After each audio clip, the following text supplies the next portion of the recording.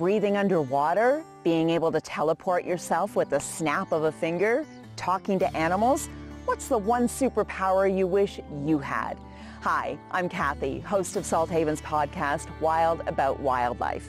In this episode, former Salthaven volunteer Amber Marshall, who's also star of the CBC series Heartland, lets us in on the superpower she wishes she had. But first, we continue our conversation where we left it off in part 2, and working with animals that just do not want to cooperate. On the set of Heartland, it's mainly horses. At Salthaven, it's all kinds of wildlife.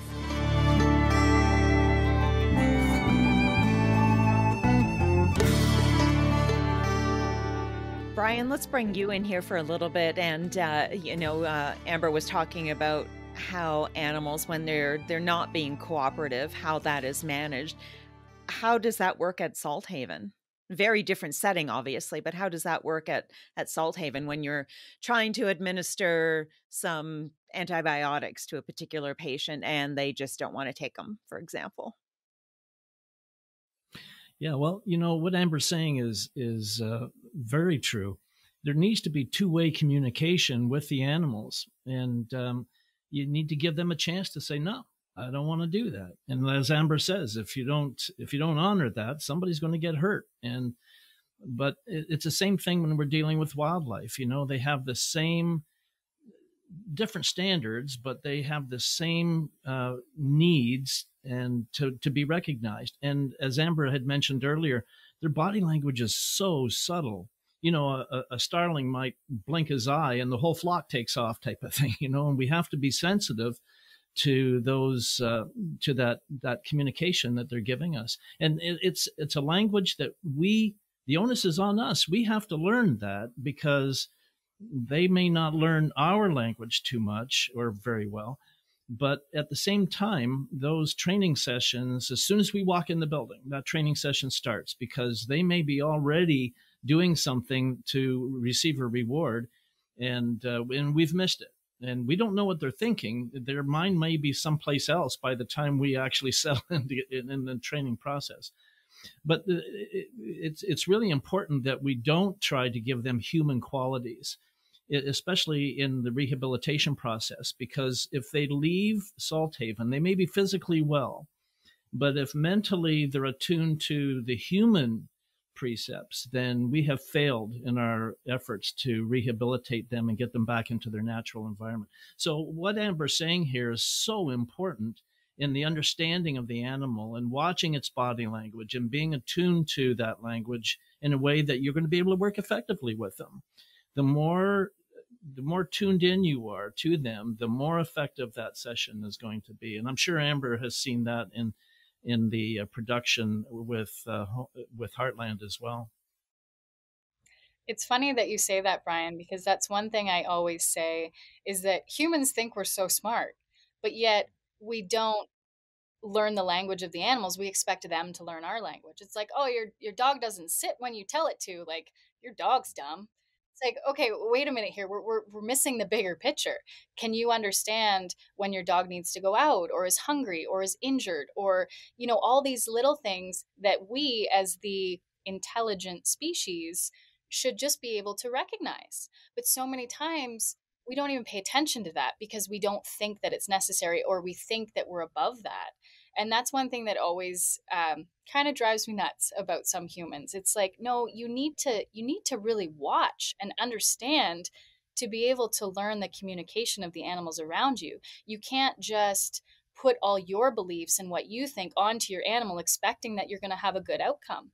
And that's one thing that I spend a lot of time doing is my meditation, so to speak. I don't ever do a formal type of meditation, but the more I look at it, it kind of is my own form of meditation. But I go out at the end of a day and I sit on the fence and I just am a quiet observer. I watch the horses interact with one another. I watch the dogs interact with one another. I watch the cattle interact with one another. And then I watch them all mingle together too and see how that works. Because it's really interesting to me because a lot of times my horses, my cows, my chickens, my dogs, my cats are all in the same space together. And it's always interesting to see how the different dynamics shape and form and change, and who's the boss and who's not the boss. And once you understand that, it allows you to be able to communicate a lot better. Because when I know who the boss of my horse herd is, all I have to do is get him on my side, and then everybody else is on my side, right? Whereas if you go straight to the weakest horse in the herd, nobody else takes you seriously because you've just buddied up with the bottom of the pecking order. So it's interesting to me how that translates into humans as well, because we're very much the same. We have all the same ways that we understand structure and that herd or pack mentality. Humans do it too. We just don't necessarily realize that we are doing it. And so it gives you better techniques to navigate through life with humans, I guess, as well, because when Absolutely. you understand how those animals interact and the different structure that they have, then it allows you to help communicate with them in their language as well, which is really what it comes down to. So would that Yeah. be your number one tip? Because a lot of people who will be listening or watching to this will have pets at home. So would observation be your number one tip to try and be able to speak whatever your cat or dog or hamster or guinea pig is trying to tell you? 100%. But I would go further and say observation out of the household. Because a lot of times we have given our animals characteristics or even anxieties that we didn't even know came from us. But little things that we do, like one thing people always say when they come to my house, they're like, all of your animals are so relaxed. They're so calm.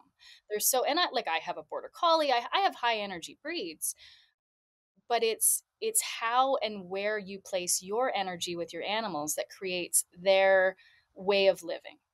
And a lot of times we come home and our dogs have been in the house all day waiting for us, and what's the first thing we do? We go, oh, I'm so excited to see you. I missed you so much. I love you, I love you, I love you. Now my dogs just both got up and went, what's going on? But we, without knowing it, we are actually putting anxiety into our dogs, because now our dogs go, what the heck just happened? Every time mom comes home, there's this burst of energy, and I have to meet that. I have to match that. And so they don't know, they really don't understand. And so now when you leave the house, they're sitting there all day waiting for that explosion. They're just going, mom's going to come through the door and it's going to be so exciting and this is crazy and I can't think. And that's when you get dogs that chew or that, have all these anxious qualities to them, because we've created that. And so one thing I've just always done with my own animals is I maintain that quiet, calm energy unless I need otherwise, right? If I don't need that, which is very rarely that I need an animal to be worked up, it's one of those things where I stay pretty calm. And when I come into the house after I haven't been home for a while, what do? I open the door, I let the dogs out. I don't even look at them, to be quite honest. I don't talk to them, I don't do anything. I let them out, they go do their business. And then when they come back in, I bend down, I give them the attention, I calmly say, like, oh, I missed you so much, like, good dog, whatever. But that first initial interaction, I'm letting them enter the space again instead of me bringing the energy in. So I'm letting them come back into the space in a calm manner. They've already gone to the bathroom, they've already done the things they need to do. And so now we can just enjoy each other. And there are times when I go outside and I get the dogs riled up and I throw a toy. I'm like, go get him, run around. And they love it. And they do laps around the house and they're really into it. But that's at a place when they're allowed to bring that energy up. And it's not when I'm just entering, it's not when I'm just leaving. It's at a time when we've all been relaxed, we've been settled into our space. And okay, now it's time to go play and be wild and have fun. That's your space. You're allowed to do that now. So I think for people that want to learn how to read their own animals, especially if they're house pets, you need to be able to take them out of the house, let them interact with other animals or people, and observe how they are when you're not hands-on, right? Like if you have the opportunity to take your dog to a dog park or whatever it might be, if you want to just get together with friends and their dogs, observe them with each other. Because observing your dog with you is not going to tell you a lot about your dog. It's going to tell you a lot about you and how you maintain that relationship. which is good too. And if we recognize that, then that helps us go a long way. But I think the overall goal of watching your animals and learning their behaviors is best done when they're communicating in their own language with their own species. And then once we learn that, then we understand exactly where they're coming from, and then we can better communicate with our own animals. There are some people, that pick up on this so very well, that very subtle speak, if you wish. And animals can feel what you're feeling. You walk in, you're in a bad mood. They feel that. And I know when we're training with our wildlife ambassadors, we have to just kind of check our own feelings.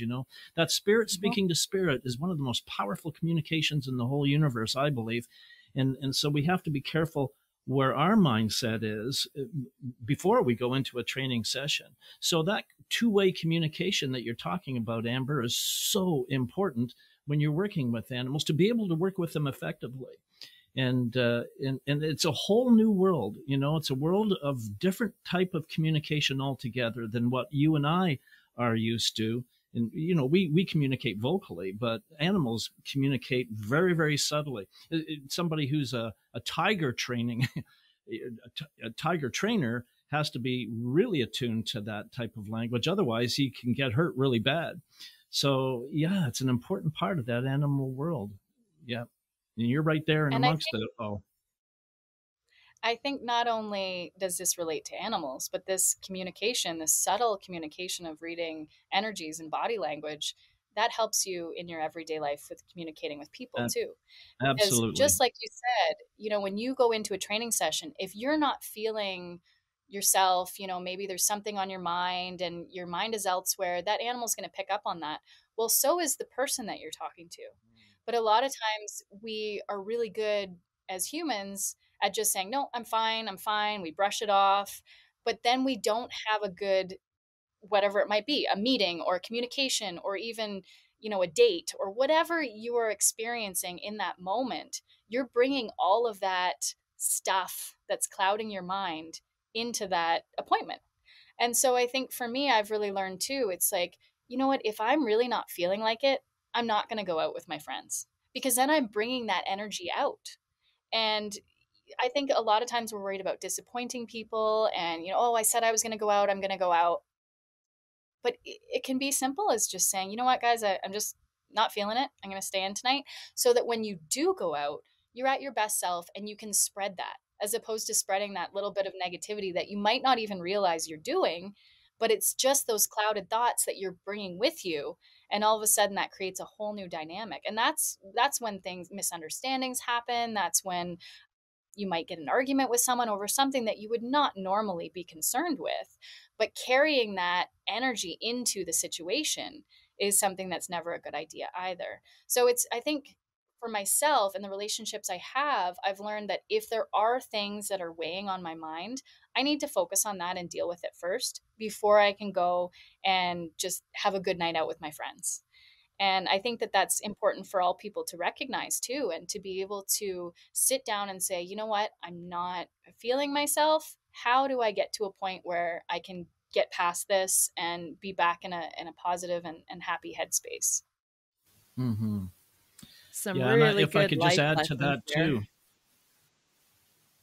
I was just going to say, if I could add to that, it's really important that we're able to let ourselves be normal and natural in that way, because sometimes we have a tendency to try to hide all of that.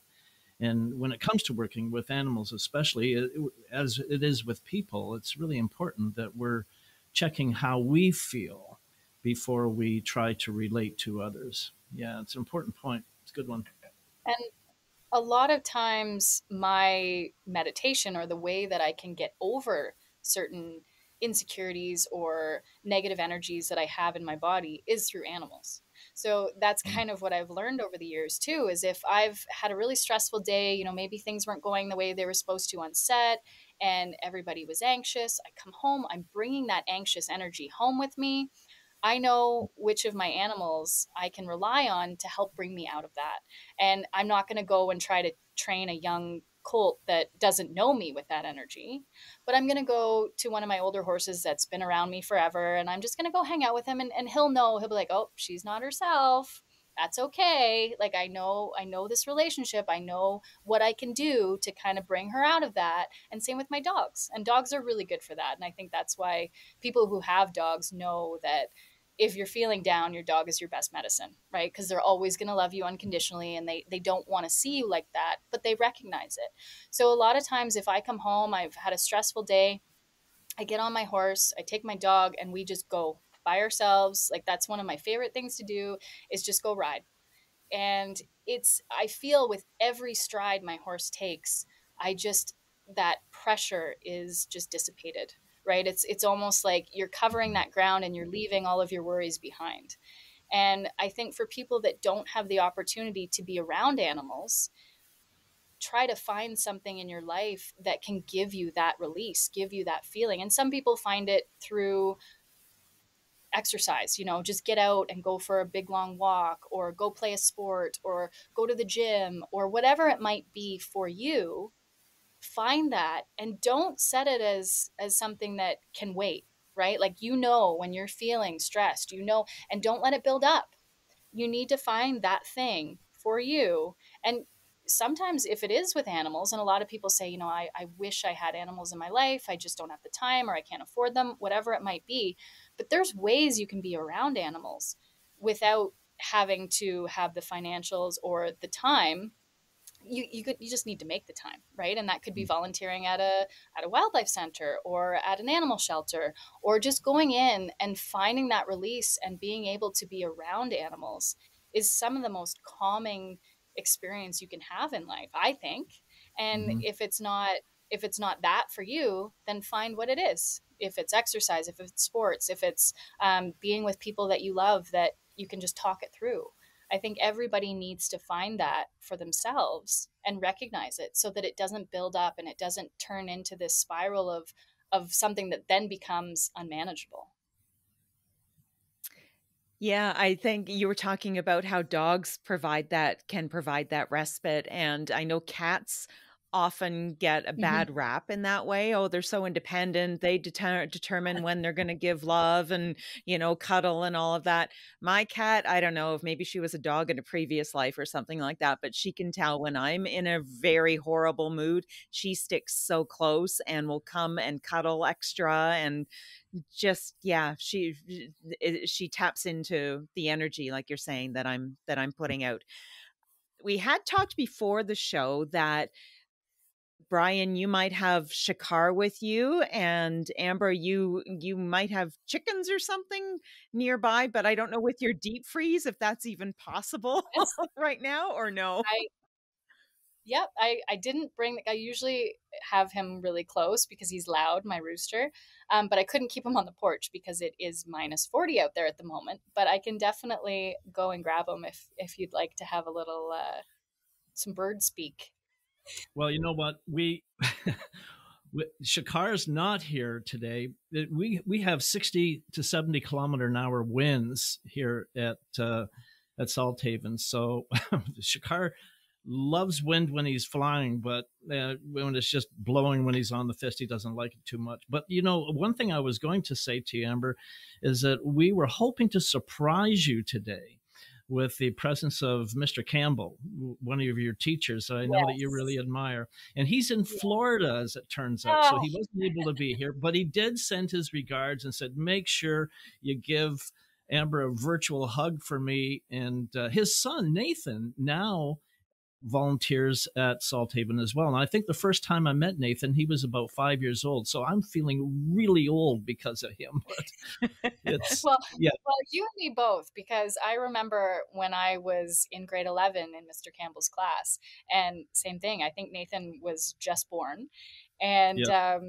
and now I had the opportunity to meet him when I came out to Salthaven, and that's something we didn't really talk about. But Yeah. after moving away from Ontario, I didn't really get the chance to keep in touch and see what you're doing, and all the amazing things that Salthaven does. And so when I was there this past fall, I came out and you gave me a tour of the new space and the new facility, which was so amazing. And we talk about how much impact you had just from that little shed, that little tiny shed that all of us volunteers were in, feeding animals around the clock. And now to look at the facility, I'm really proud of you and everything that you've done. And it's such a remarkable community and group of people. And I'm really glad I was able to come out and spend some time there and understand just what goes on in something that's a little bigger than a 10 by 15 shed, and to see how everybody has their roles and what they're doing. And it was really inspiring for me to see. We kind of kept your visit a bit of a secret so that we didn't have volunteers climbing over themselves to to get autographs. And some of them, after you had left, were angry with me. Amber Marshall was here and you didn't tell us. Well, next time I'm in town, I will come Yeah. out and you can let them know that I'm going to be there. And we'll do a big group picture and something like that, because I would like to come and visit. They would That love would be that. awesome. Okay, so just a couple more things to touch on before we let you go, Amber, and a new venture for you. You have a brick and mortar store now. Do you tell us about that? Something that I think is a little bit of a toxic trait of mine is I cannot be bored. I cannot not be busy. And I say that because sometimes I take on a little more than I can chew, and I say, oh, shoot, why did I do that? Sometimes it would be nice just to have some downtime. But I've always loved real estate. And one thing I've done on the side to balance out my acting time, because usually when I'm on Heartland, it's 4 to 6 months, depending on how many episodes we do. So that gives me a good chunk of time that I'm not filming. And typically I'm consumed with my animals, and I definitely find ways to keep busy.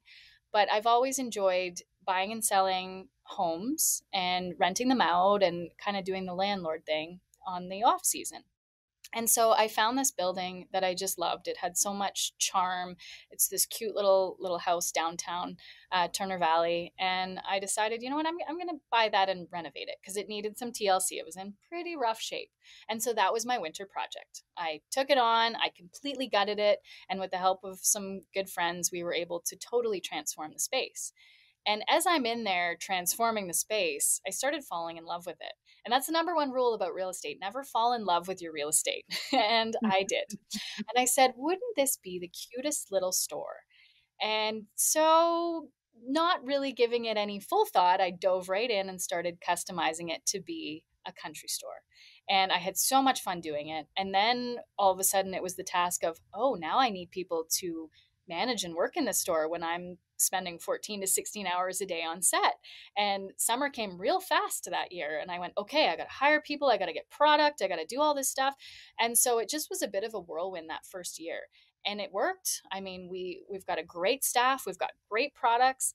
And it just happened so quickly that now this is my second kind of winter off and being able to dive into it. And now I can sit back and say, I've got a really great team of people. We've got some really great products. Now, how do we want to venture out and find new things? And I really try to focus on some locally made stuff, and so find new vendors. And it's just, now it's turned into that passion, that project of love. But the first year, I was shaking my head daily, going, "What did I get myself into? This is nuts! Like, here I am, working full time and trying to run a store."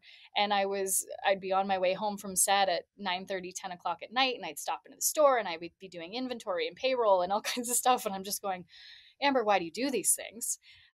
So then I felt like I needed to balance a little better and have that structure. And now I have such a great team that I can trust, and I let them take on a lot more responsibility so that when I am busy, I can not have to be as hands-on, which has been kind of wonderful, especially when I have animals to come home to. And I want to make sure that I'm kind of giving everybody some attention, as well as it just being, okay, no, I'm sorry, I'll see you on the weekend. So that's been a really good learning experience for me as well, because I was never a very good delegator. I always like to do everything myself, and that's just been me from the very beginning. I just want to, like, just with our animals too, right? My husband's always like, "Oh, I'll go feed," and I'm like, "No, I'll go feed. Like, I don't know, that's my job." And just things where I need to be able to say, "Okay, honey, thank you," right? Like, it's sometimes important for us to learn that we can give up a bit of responsibility. And I think for me, having animals, that's one of my biggest, I don't know, setbacks, I guess, because I am a busy person and I want to do everything myself. I want to be the one that feeds and cleans and houses and does all that stuff with all of my critters. And sometimes it's just not possible. So I have sort of let the reins go a little bit, so to speak. And I let Sean feed for me when I'm busy and things like that. But I just want to do the things myself, especially when it comes to my animals, because I figure that's why I have them. They're part of me, and I want to be the one responsible for them. And we should mention the website. Your store has a website, I'm assuming? Yes. Yeah. So the store has just been one of those things that I it's kind of a passion project, and I really have enjoyed it.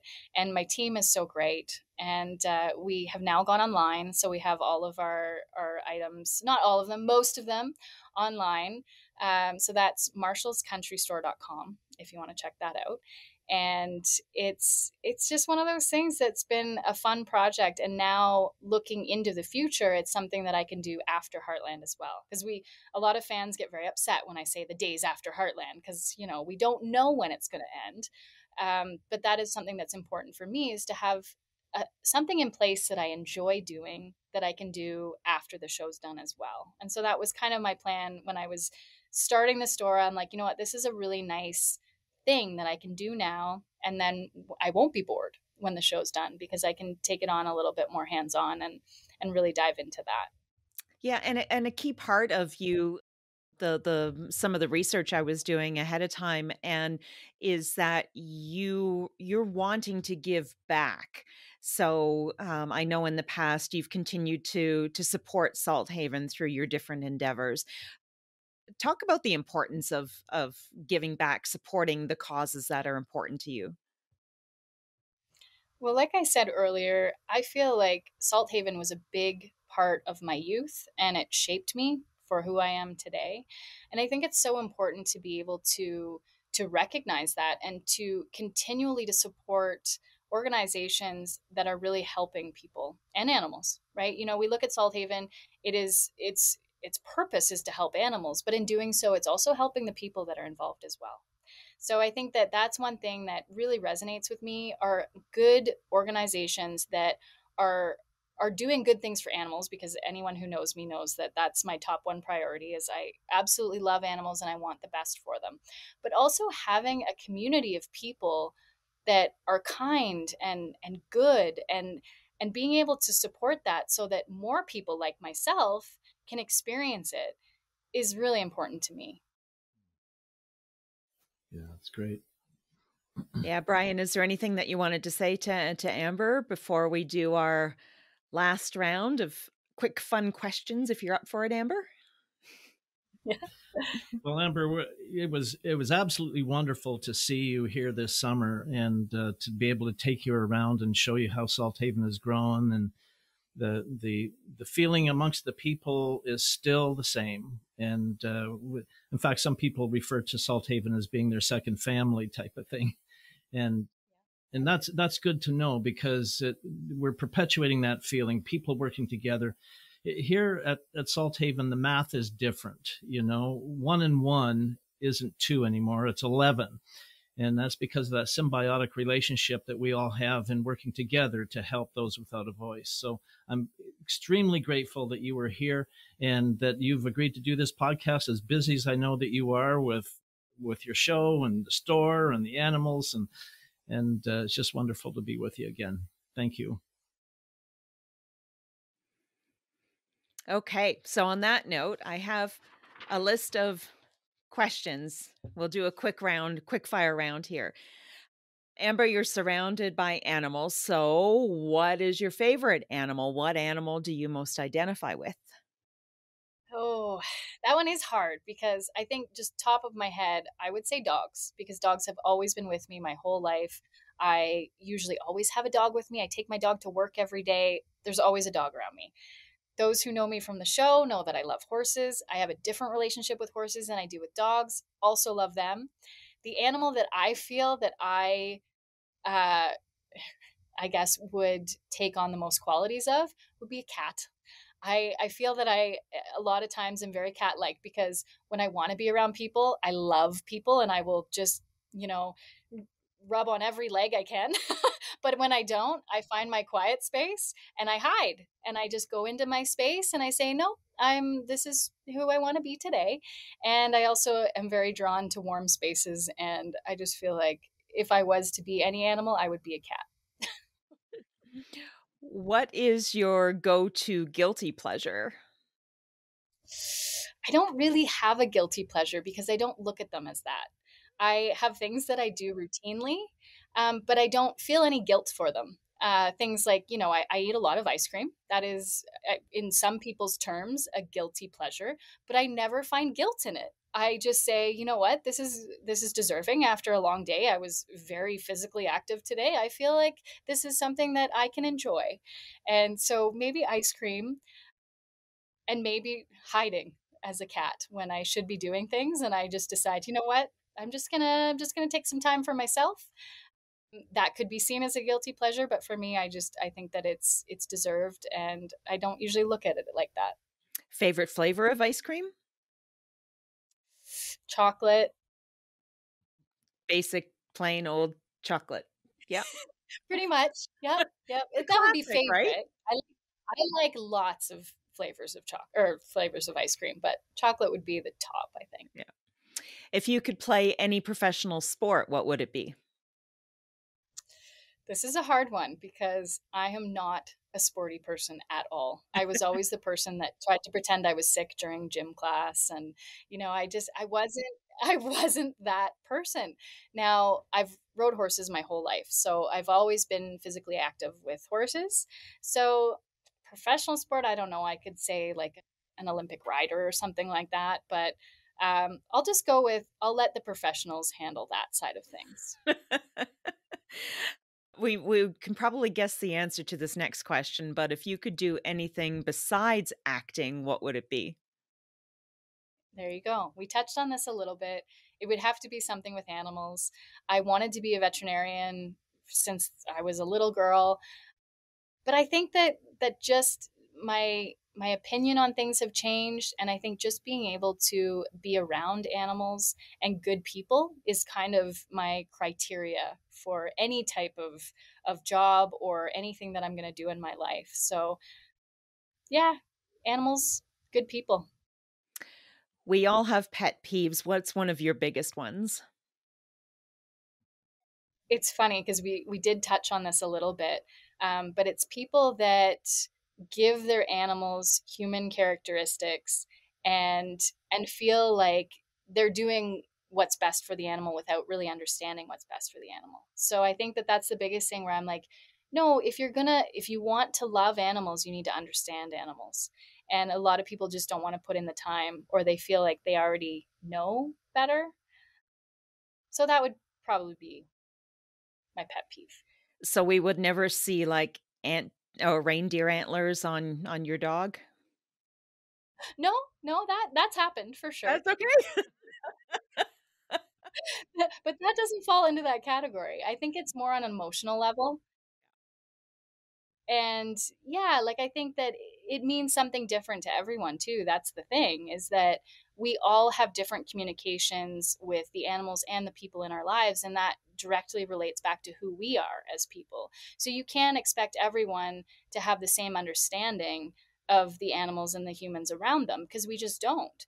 But my pet peeve would be the people that just don't care to, or don't think it's necessary to understand where their animals are coming from because they believe they already know. And last question, if you could have a superpower, what would it be?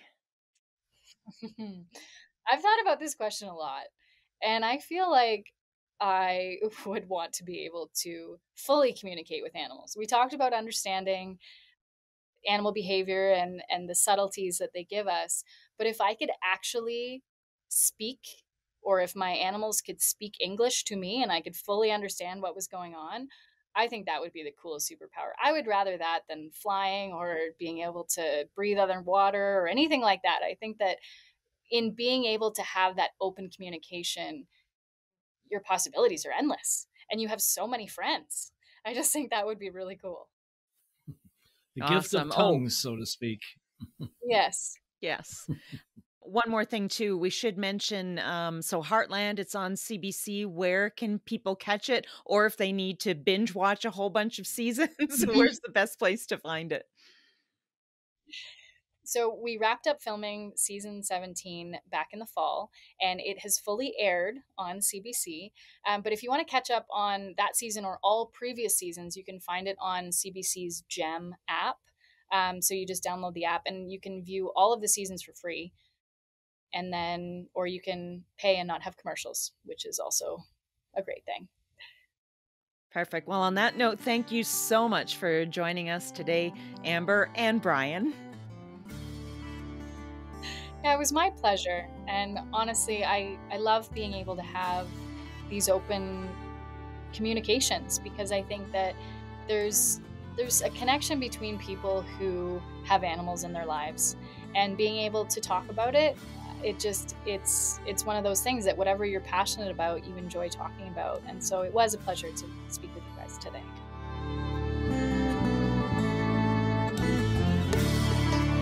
And that wraps up our conversation with former Salthaven volunteer Amber Marshall. Thank you so much for tuning in. Your support means a lot.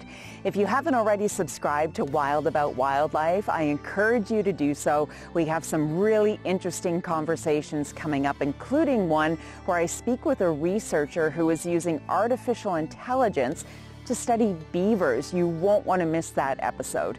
You can find Wild About Wildlife on Apple, Spotify, and YouTube Music.